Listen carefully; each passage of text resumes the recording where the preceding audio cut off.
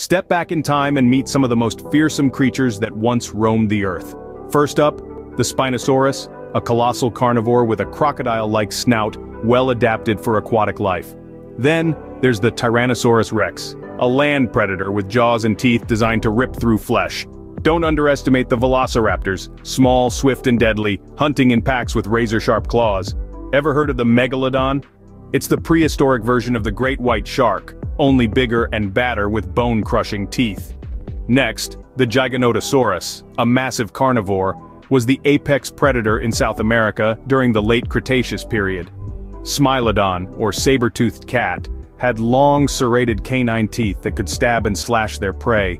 Meet Deinonychus, another swift and deadly predator with sharp claws and a pack mentality similar to velociraptors.